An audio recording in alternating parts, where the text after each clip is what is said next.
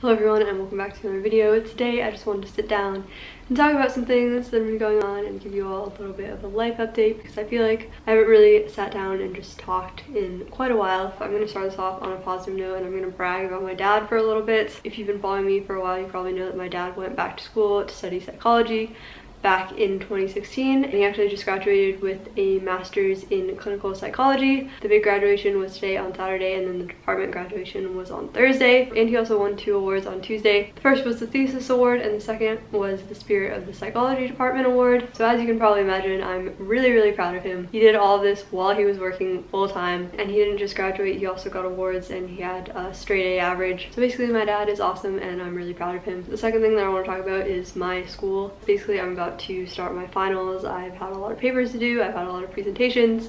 Things have been very stressful, but it's all gonna be over pretty soon. My last final is on May 20th, and then I'll be done with the semester, and the only thing that I really have to do is work. Obviously, I'm gonna do other things, but that will be the only thing that I'm required to do every day. Well, I guess I could just quit my job, but then I wouldn't have any money. I don't know if I've talked about this already in a previous video, but I'm staying at my on-campus job over the summer, and we're gonna be tabling at orientation and doing all the same stuff that we did last year. For those of you that have been asking, I will be making a new orientation video very soon after I'm done with finals, because I want to make sure that I get it right and I want to make sure that I have really good information for you guys. The third thing that I want to talk about is VTA and transportation in my area, because the final vote on the transit plan that I've been fighting against for the past 6 months or so happened on Thursday, and we unfortunately lost for the most part. They approved the plan. We were able to save a few routes, and we do have the option of saving the route in my area if we're able to increase ridership. So if you live in San Jose and you live near a Route 65 stop, please ride it to increase ridership because we need to get to 15 boardings an hour by the end of the year. Obviously, I'm really upset that the plan was approved and that they failed to increase transit service as they promised in Measure B, but we definitely didn't leave without anything. As I already mentioned, we were able to save some routes, so for me at least it was definitely worth my time. And I also learned so much from the process, just about how to stand up for myself, how to stand up for other people, how to be persistent, and just how local government works and how to make your voice heard. I think that I learned more from this whole VTA process than I did from any of my classes this semester. It taught me so much about local government and how to not give up, and more importantly, it taught me that my voice does matter and that my voice does count and that I can have an impact, because if I didn't say anything and if I didn't get my neighbors involved, we wouldn't have any chance of saving Route 65. Throughout this process, so many people told me that we were fighting a pointless battle and that we would definitely lose, and while we did lose for the most part, we did have some small victories that I'm very thankful for and that I'm very proud of. I know that most people don't care about transportation, but I'm a transit rider myself. I've never owned a car, so public transit has a huge impact on my life, and I've seen from riding transit that it has a huge impact on the lives of others as well, and knowing that I played a part in saving routes that other people rely on is just one of the greatest things in the entire world.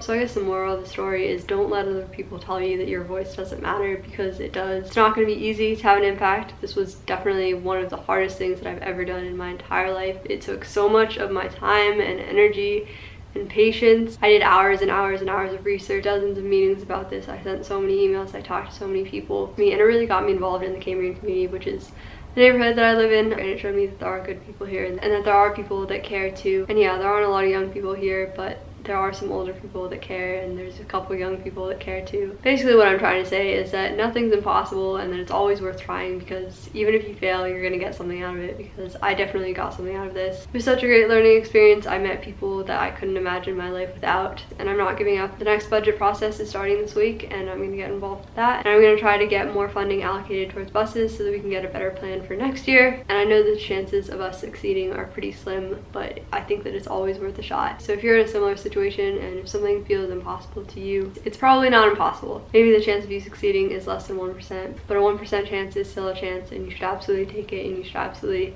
try as hard as you possibly can, because even if you don't succeed, you're gonna learn and you're gonna meet some great people along the way. So I think that's pretty much everything that I want to say for now. Probably gonna be kind of gone from the internet because I'm gonna be dealing with the new budget process and finals at the same time, and I'm also doing some other things. I'm still going to be posting videos every Sunday, but if I don't reply to comments or if I don't really post on social media that much, that's why. Thank you all so much for watching this video. I hope that this video helped in some way, or at least helped you to understand what I've been doing, and I'll see all of you very soon with a new video. Goodbye.